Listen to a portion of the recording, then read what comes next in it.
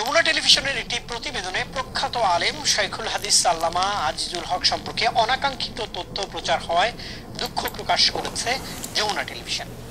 আলহামদুলিল্লাহ সুম্মা আলহামদুলিল্লাহ, আল্লাহ পাকের দরবারে লাখো কোটি শুকরিয়া জ্ঞাপন করছি। সাথে সাথে যমুনা টিভিকেও অনেক অনেক ধন্যবাদ জানাচ্ছি, কারণ আমাদের সেরে তাজ বহু আলেমের রুহানি পিতা, যিনি 50 বছর পর্যন্ত বুখারী শরীফ পড়িয়েছেন, দর্শ দিয়েছেন, আল্লামা আজিজুল হক সাহেব রহমতুল্লাহি আলাইহির ব্যাপারে যমুনা টিভি যে মিথ্যা প্রচারণা করেছিলেন, মিথ্যা অপবাদ দিয়েছিলেন, আজকে সেই মিথ্যাটা ওনারা উড্ডীন করে ওনারা উঠিয়ে নিয়েছেন। ওনারা জাতির কাছে ক্ষমা চেয়েছেন, সাথে সাথে সমস্ত উলামায়ে কেরামের কাছে ক্ষমা চেয়েছেন। তাই যমুনা টিভিকে অসংখ্য অগণিত সাধুবাদ, ধন্যবাদ।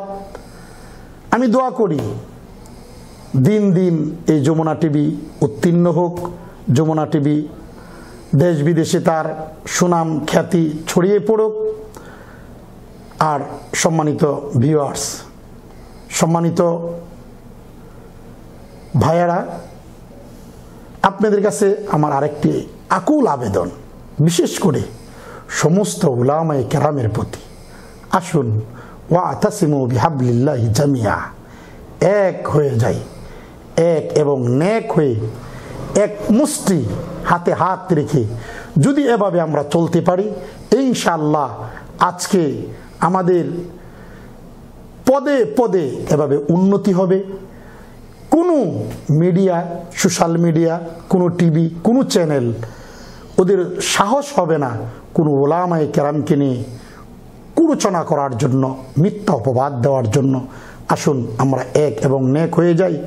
ইনশাআল্লাহ আমরা যদি ঐক্যবদ্ধ হতে পারি, আশা বিশ্বাস সেদিন বেশি দূরে নয় যেদিন এই বাংলার জমিনে কালেমার পতাকা, ইসলামের বিজয় ইনশাআল্লাহ উড়বে উড়বে উড়বে ইনশাআল্লাহ। সবাইকে আন্তরিক শুভেচ্ছা, সবাইকে ধন্যবাদ।